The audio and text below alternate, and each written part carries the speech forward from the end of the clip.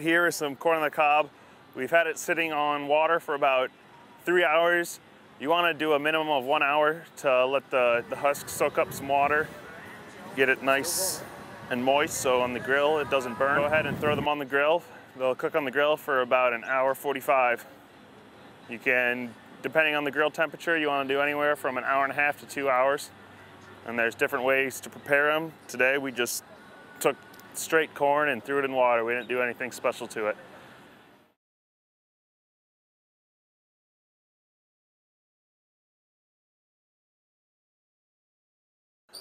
So now our corn's been on for about 15 minutes and we're going to rotate it to make sure it gets cooked all the way around.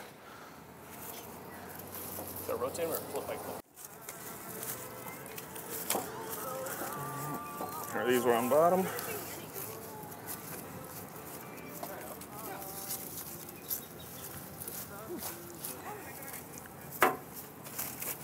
Where's...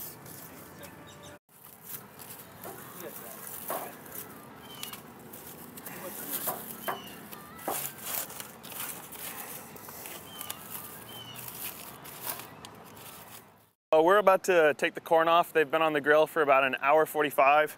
They are pretty well cooked, nice and tender on the inside.